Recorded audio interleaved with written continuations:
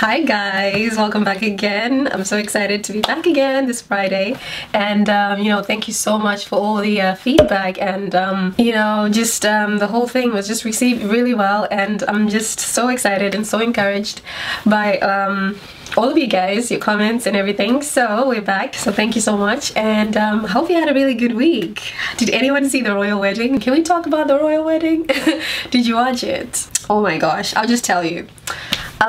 So I woke up at, actually I went to bed at 5 a.m. Don't ask me why. And then I woke up, I set my alarm for 9 a.m. and then I woke up at 9 a.m. and yeah, I was just watching the guests coming in. You know, the day dresses were just amazing. How amazing were the outfits. I particularly liked, I think she's the niece of the late Princess Diana. I really liked her outfit. It was, what was the designer? Forgot who, I think it's Dolce and Gabbana. I think it's Dolce and Gabbana. Yes, it was Dolce and Gabbana. It was like a green dress and it had like floral patterns on the textile bit of it. It was so beautiful, and the hat, it was just amazing. And I did like George Clooney's wife's outfit, the yellow outfit, the dress. Yeah, that was just beautiful. Let me know in the comment section which dresses you guys liked, which day dresses you guys liked. So yeah, and then you guys, I cried. I actually cried. Normally, if you know me, I don't really cry. I barely cry unless like I'm in prayer or like I am praising the Lord. Like, I'm actually not one of those very emotional people in general. So Megan comes. What do you guys think of the dress? Please let me know in the comment section below. I loved the dress. It's a simple dress, but it was really elegant, just beautiful. As she was walking down, I was just stretching my hand, praying, you know, for her. And and all of a sudden, tears just began rolling down my eyes. I'm thinking, Daphne, why are you crying? And so tears just began rolling down, and I think when she got to Prince Charles, when he was walking her down, like I was just like tears like rolling down and just crying. It was just such a beautiful thing, and you can really see that this is just the grace of God over her life. She's chosen to be there. And I was just so overwhelmed by just the goodness of God, and just, you know, the things that God can do, you know, the people that God chooses. And you know, people think you have to be perfect to be somewhere else, but it doesn't always work that way. You see, sometimes it's not about what you're doing, but it's just about God choosing you for a specific person, and God choosing you in a specific generation for a purpose. So sometimes it's just all about purpose. It's not about what you're doing. So I was just really overwhelmed and just so happy and just so joyful. I'm just really happy for her. I'm just so happy for everybody, and I'm just so excited to see, you know, what God is gonna do in their lives. Actually, the day before their wedding, I actually had a dream about them that God showed me what He wants to do with them. So I'm just so excited because I've been praying for them for a while, since March. So anyway, I don't want to keep talking about the royal wedding. So anyway, let's get straight into this. Yeah, I hope you had a good week. Let me know how your week went. Anyway, so today we want to look into this. Some of you maybe are in a relationship, you are maybe engaged, you're courting, you're dating, and you feel pressured by your boyfriend or your fiance, or I don't know, maybe he's your friend. You feel pressured to sleep with him, or he's pressuring you to sleep with him. You know, I get a lot of these emails and a lot of these messages. Women don't know what to do. This guy, they love him, but then he's asking for something that they know they shouldn't be giving before marriage. You know, as a Christian, you know that sex before marriage is a sin. It's fornication in the Bible. So this guy is maybe pressuring you to sleep with him. So maybe he's making hints indirectly, or he's actually telling you directly that he wants to sleep with you as a way to maybe advance the relationship. Maybe that's what he's saying. The first thing you need to know is to know why. Why does he want to sleep with you? What is the reason behind that? What is the mindset behind that? Most of the times, I'll say 90% of the time, maybe you have asked him. If you haven't yet asked him, please do ask him why he wants to sleep with you. Most of the times, the reason that you get is because I love you.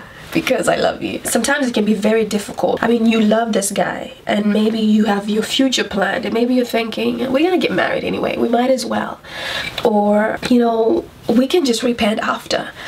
But the thing with sex is that once you have sex with somebody, in the spirit realm, there are things that happen. So even though you do repent after, there is a deliverance that needs to take place after. So you can repent and God can forgive you of your sin. Some of you think, well, I can just repent and God will forgive me of my sins. Yes, but there's also somebody who we call the devil. And the devil is not going to sit around and wait for you and just be, singing a lullaby on the side of the corner while you guys are fornicating.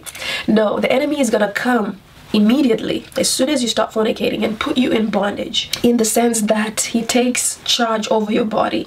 This is why sometimes some people experience strange dreams, or people sleeping with them and they can't stop this person, or they can't stop this thing that is sleeping with them in their sleep. This is because the Bible says that the body belongs to the wife, the husband's body belongs to the wife, and the wife's body belongs to the husband. This is because sex makes you one with the person, and because you're not married and because it is fornication, the enemy puts you in that bondage whereby he takes charge over your body. And this is why sometimes you can't wake up when these things are happening, when you're sleeping. So this is what happens. So yes, you can say we will repent or we're gonna get married anyway, but there's what we call baggage, and there's what we call bondage. So that bondage and that baggage is what you need to be delivered from after you repent. After you're forgiven, there also needs to be a deliverance, and sometimes that deliverance can take years. So it's very important that we understand what happens in the spirit world when we do certain things, because yes, you can repent. Jesus has forgiven you of your sins. You can tap into that forgiveness, but there's also a bondage that you need to be delivered from. If you're experiencing what I've been saying, there's a video that I did for deliverance for soul ties. I'll put that in the description box for you. So it's just best to stick to the word of God and to honor the word of God concerning sex before marriage. So I don't know if I went overboard or over rail with that one, but anyway, so he might say, because he loves you, but it's not really true. It's not the truth.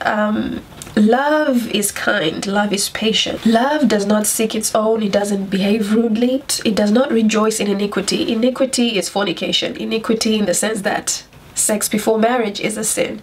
So real love does not rejoice in that. Love delights in the truth, and the truth is sex is for marriage. This is the truth. I mean, if you're a Christian watching this video, that's the truth. Sex before marriage is fornication. Sex before marriage is a sin. So if the guy say he loves you, that is actually not true, because real love does not delight in fornication. It doesn't delight in sleeping with somebody before marriage. It doesn't delight in pressuring somebody to do something that they don't want to do. And sometimes it's not even about what God is saying in his word. Sometimes you yourself, you just don't want to do that. You don't want to do that. You're not ready to do that. So sometimes it's not even about the faith. It's not even about religion or anything like that. It's just a personal choice that you have. Because I've spoken to people who don't know God. They're not born again. They're not Christians, but they prefer to wait for marriage before they have sex. They prefer to do things that maybe Christians do, but they don't do it because of faith or because of believing in Jesus Christ or believing in the word of God. So sometimes it's just your personal choice, but this guy is pressuring you. So let me tell you something, that real love does not force you to do things. That is not love. So first of all, if he says that he wants to do this because he loves you, you need to know that he's lying. It's not real love.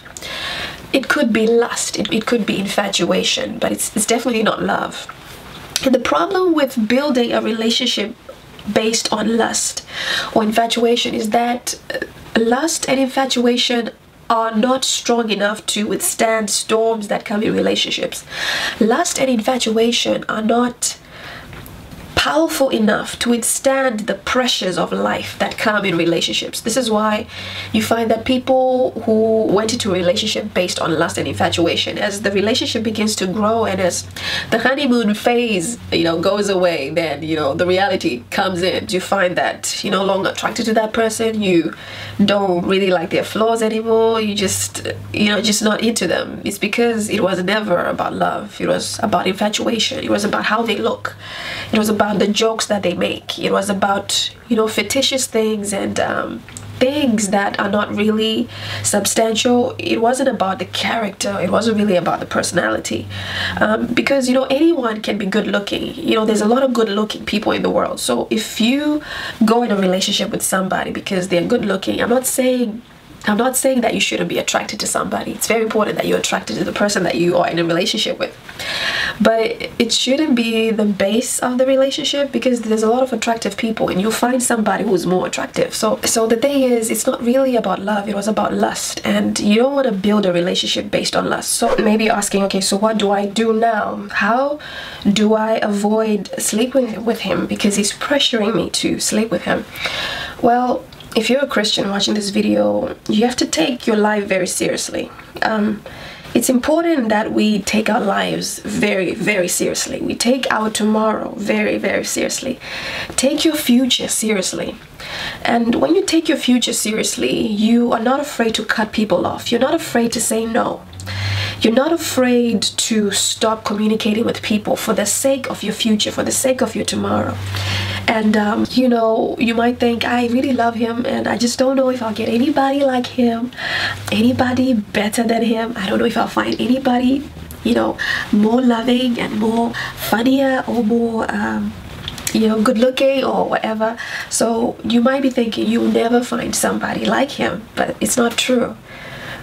If you really love yourself, then you need to be very careful about what you do.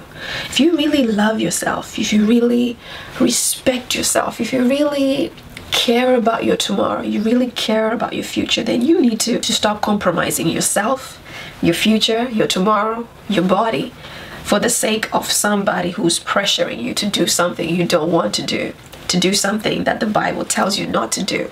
So I'll give you 3 things that you can do now. First of all, if you have already said no to this person several times, then you need to do the next 3 things that I'm going to say to you. But if you haven't yet said no, it's very important that you do this. The Bible tells us to warn a divisive person once and then warn them twice.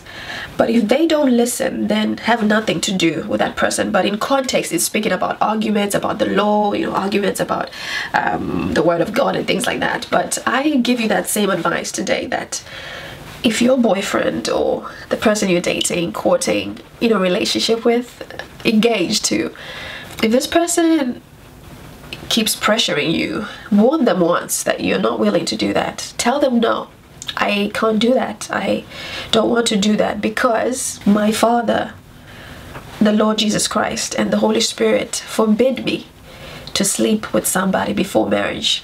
Show them the Bible, what it says. Show them the verse that sex before marriage is fornication. Show them the verse in the Bible and say that you have to abide by this verse to follow what the Word of God says. So warn them once. And then if they keep pressuring you again, warn them again the second time. If they don't listen the second time and yet they say that they love you, then you need to do one of these 3 things. And after this video, don't say that Daphne told us to break up with our boyfriends. It's not about that. It's just to give you options that you can do. Because to be honest, the decision is in your hands, so you can do whatever you like. I'm just gonna give you these 3 options. So you've warned this person twice. Okay, they're not listening. 1, you can end the relationship. It's up to you. End the relationship, because if you do continue in it, you are likely going to give in. Because sometimes people think that as women we don't feel the way men feel. We do feel the way men feel. We do want to do certain things.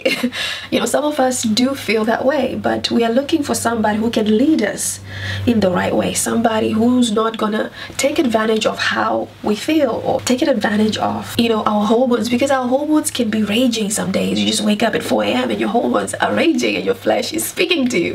So it's very important that we are with people who can lead us in the right way. As women, we are people that are very easily led, because that's how we're created. We're created to be led and to be protected, etc., etc.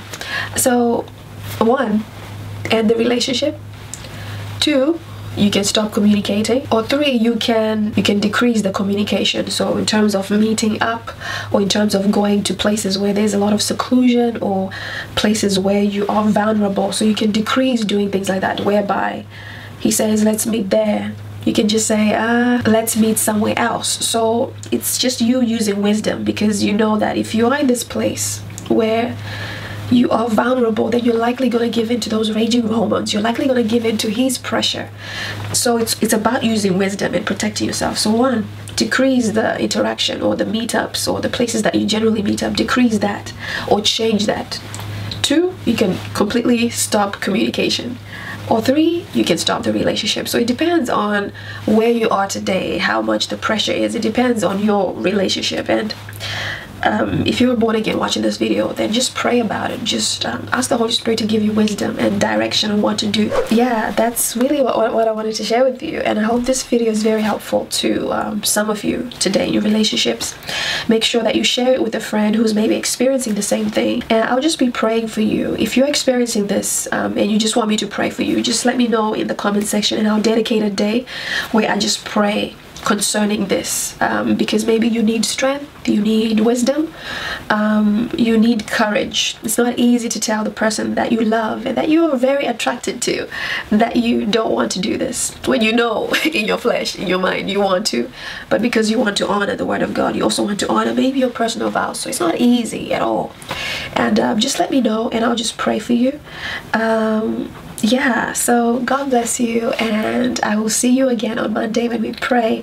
Hope you have a very good week, a good weekend. Yeah, so take care. Bye.